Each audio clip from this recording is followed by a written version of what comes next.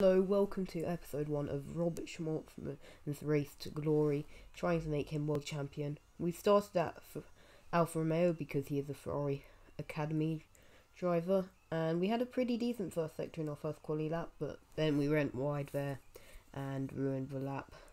But we still tried to make the best of it, slipstreaming Latifi, and if I remember, after this lap, and again, running too wide there, it wasn't a very good lap. I don't think any of my quality laps were. If I remember correctly, after this lap, I was just above Latifi. And as we go out for our final run of the session, this was on 85 difficulty. I've upped it to 89 since. Gained time through turn 1, but actually turns out that my controller wasn't working, so I had to use a replay there. But I'll try not to use replays throughout the series. Gaining time here, but losing it all through there. And then through this part, we gain it all back. And in the end, we gain a couple of temps, I think. We had a much nicer run through here, but we had no slipstream, but still much better lap. And gained some time. And that put us P11 in Q1. Then I upped the difficulty in between the sessions. This is my first lap in Q2. I went out on mediums to set a bank of time because I used 2 sets of softs. And we're going through here. This is actually what I think was my best lap, and it's just a shame that the mediums have no pace around Bahrain, because this was actually a near perfect lap in my opinion in terms of not running wide and stuff. And this lap put us about 1.2 seconds off the pace, and the soft tyre delta was 1.3 seconds, but this lap was far from good enough. So did alright through here, paused it because I had to scratch, and through here time gain, but not enough time gain, and just wasn't as good a lap, so we didn't gain the time we needed. And with track evolution as well, it was quite a disappointing lap, so we didn't deserve to get any higher than P15 if I'm being honest. And as we cross the line now, that is where we ended up P15. Red lights and away we go. It's a good start. We get Leclerc and we try and go around the outside at turn 1. Ocon gets us back, so we're just on the verge of points. Go for a move, clip our front wing, and now we have to go to the pits this lap. I think about staying out, but we just keep losing so much time. Team calls me and I decide to say, yeah, I'll go in. And I mean, just look how much time we're losing, especially through here. Norris tries to get us, and here's a replay. I don't think I was at fault. I think I would have been on that inside line if I didn't have wing damage, so in fact I gave him more space than he would have had. So yeah, we end up in the pits this lap.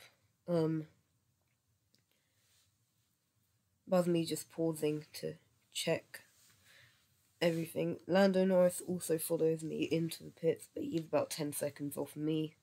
Then even after going into the pits, we try and gain some time back, see if we can do well. And on this lap, I don't actually think we gained any time, just running in standard.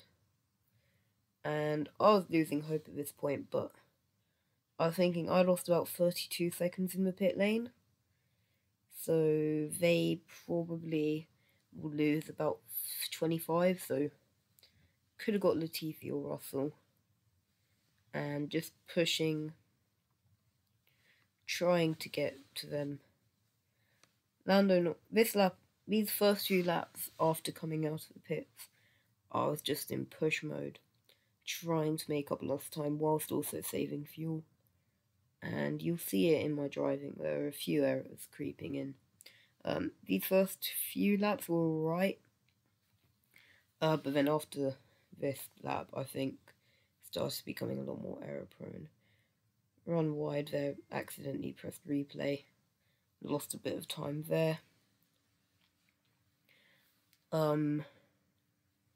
And the worst thing about what ruined my race as well is that Esteban Ocon, a couple of laps down the line, ended up retiring. If you look, Lando Norris has taken a chunk out of my time.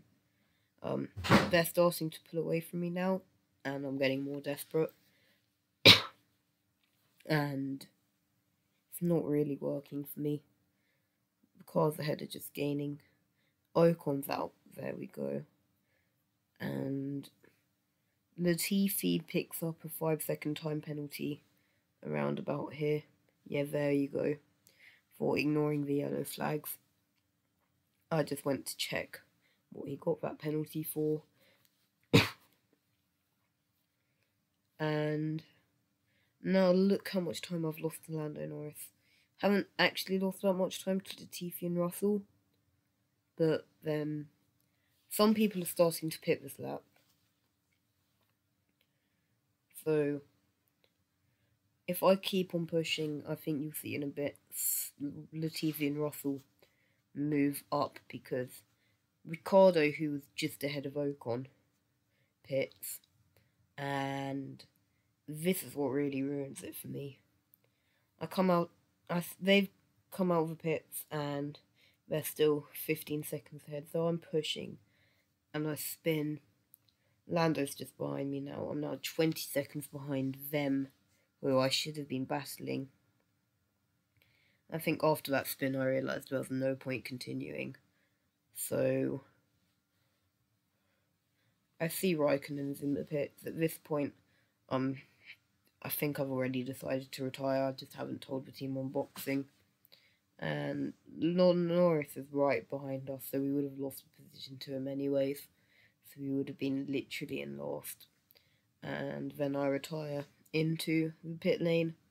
If you want to see a shorter version of this video, then go watch my TikTok. I will leave a link in the description. And Bottas wins a Mercedes 1-2 with fastest lap. Hamilton second, Verstappen third. Carlos Sainz are in 8th. Podium celebrations.